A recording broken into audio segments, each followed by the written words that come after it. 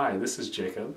I just wanted to follow up on my post about light bulbs by showing some examples of what the different kinds of light bulbs look like through diffraction grating. So this is the diffraction grating that I mentioned in my post that my wife keeps beside her bed so that she can have a rainbow whenever she wants it. I'm going to hand it to her to put in front of the camera. So above me we have an incandescent light bulb. This is your typical light bulb with the tungsten filament, and it outputs a full spectrum of color. And so if you put the diffraction grating in front of it, Alyssa will show you that you can see a full rainbow: red, orange, yellow, green, blue. And it should go in that order because it goes from the diffraction grating splits the light up from lowest energy to highest, going from, I assume, top to bottom. Is that right? Well, the blue is at the top. The blue is at the top. Okay, other way around.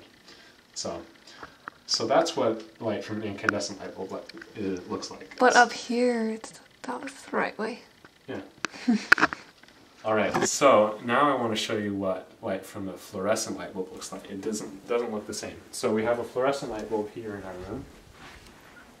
And so if you could put the grating up in front of the camera, you can see that you don't see a full spectrum. What you see is instead you see an image of this light bulb and the whole lamp, but you see three different colors. And that's because the phosphors, like I mentioned in the post, that they coat the inside of the fluorescent lamp with, emit specific colors. So they actually have three different phosphors on the lamp. And so that's the red, green, and blue that you see but those three colors mixed together tricks your eye into thinking that it's seeing white light.